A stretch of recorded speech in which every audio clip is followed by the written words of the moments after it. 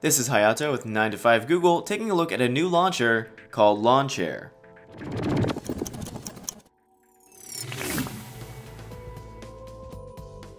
Yes, you heard me right in the intro. This launcher is called Lawnchair, and it doesn't take much imagination to figure out where they got the name. It's made by a developer who goes by DeleteScape on XDA, and it's built on the idea of more or less replicating the Pixel launcher, all while adding a bit more customization. It feels almost identical to the Pixel launcher by default, but jumping into the settings immediately shows off a myriad of new options.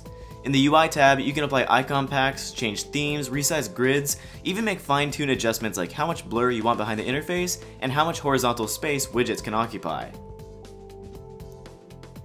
In behavior, you can set shortcuts like swiping down on the home screen to access notifications and swiping up for apps, as well as enabling vibration throughout the launcher.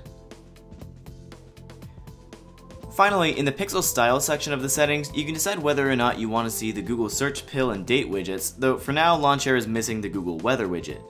You can also choose to enable or disable the Google Now feed, which is one of the most significant parts of Lawnchair.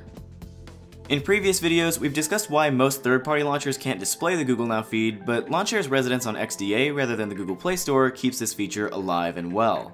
Just keep in mind that does mean you'll have to manually check back on the XDA post periodically for updates.